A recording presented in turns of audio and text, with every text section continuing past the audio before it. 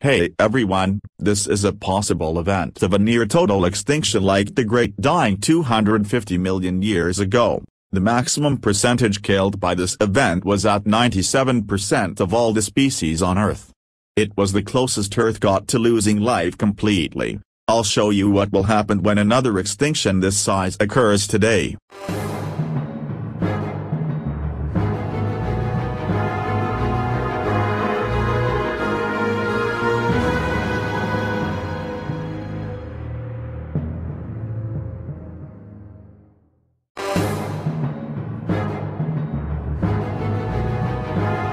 Oh no. A huge tsunami is coming. Everybody run. Let's get the hell out of here.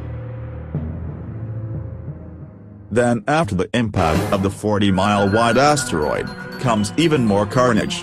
The impact had such force it caused volcanic eruptions on an unimaginable scale.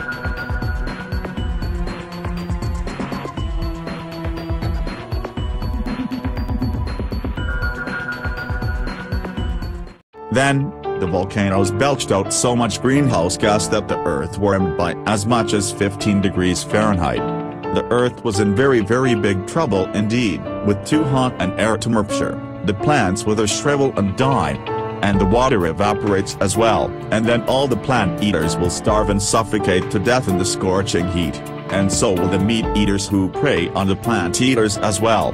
The whole food chain will collapse. But very few tiny species that live underground might survive, grow, spread, and then replace us as the dominant species of the planet. Let's hope this doesn't happen today. Hopefully it won't.